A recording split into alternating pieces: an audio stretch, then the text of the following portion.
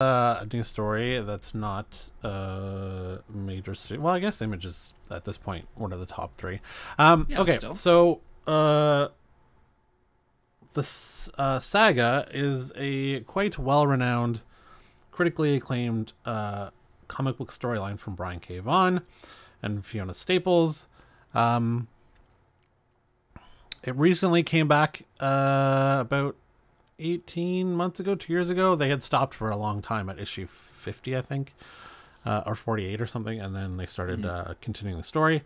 I'm only like 20 issues in, I think, to the I started reading it a while ago on digital. And it's fantastic. Like I'm not surprised that Eric Kripke wants to do this. So the Boys creator really wants to make a Saga movie or television show. Oh, it should be a television show. Yeah, 100%. As part of the Hollywood Reporter's profile, the 50 most powerful showrunners in Hollywood, the trade spoke with the Boys showrunner Eric Kripke, who also did Supernatural, who revealed that tackling Brian K. Vaughan and Fiona Staples' Saga comic is his dream project.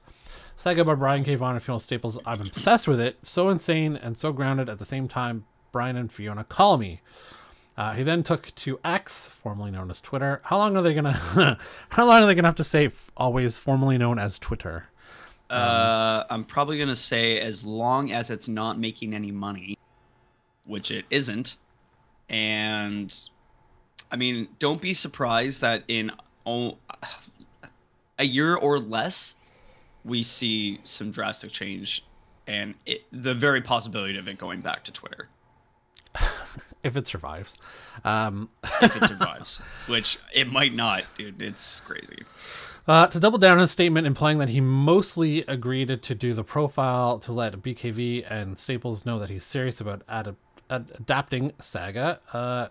Quote, thanks for the smoke up my pooper, Hollywood Reporter, but mostly this is my desperate campaign to get Brian K. Vaughan. If you're on Staples to let me have the rights to Saga, I'll treat your baby well. And I'm sure he will.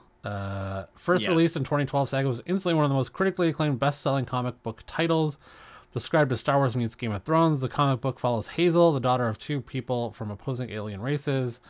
The story is clearly told in the form of Hazel peering into the past, describing how her parents, Elena and Marco, met, fell in love, and reared her amid a bitterly fought and often gruesome conflict between two drastically different cosmic empires.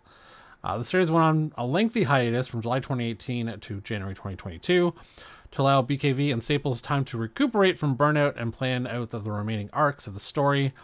The series is very popular, but hasn't quite reached the same heights as its initial run, with some fans stating that the lengthy hiatus and slow-burning plot progression has, since the series' return, has led to them losing interest.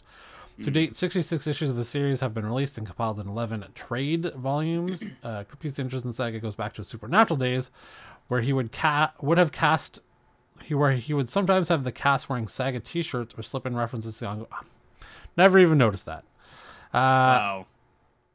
While initially against Saga being turned into a TV show or movie, BKV eventually changed his mind, saying in 2017, maybe when the story is finished, I think Fiona and I are both open to Saga possibly being translated to another medium someday. We've gotten a lot of very flattering offers, but for the moment, we're just concentrating on trying to make it the greatest comic book we can.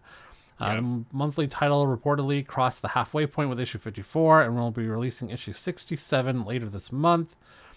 If there's not another lengthy hiatus, the comic should wrap in another 4 or 5 years. Oof, it's going to take a while. Wow. Yeah, so I would totally be on board for this. I would trust Eric Kripke to do the show right. Although, having said that, I'm only 20 issues in, so I'm not sure where the story's going. But, yeah, it's a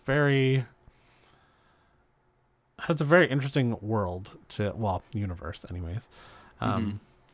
Yeah, so let us know if you like Saga and want to see Eric Kripke take this on, or if you have someone else who might be better. I don't know.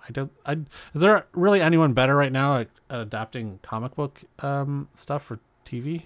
I don't know. I don't think so, but because I mean, you could say wrong. Seth Rogen because he did Preacher and that was amazing, but he's also involved Invincible in The Boys. Season 2 has been and Invincible. He's also very involved good. in Invincible, so It's been really good.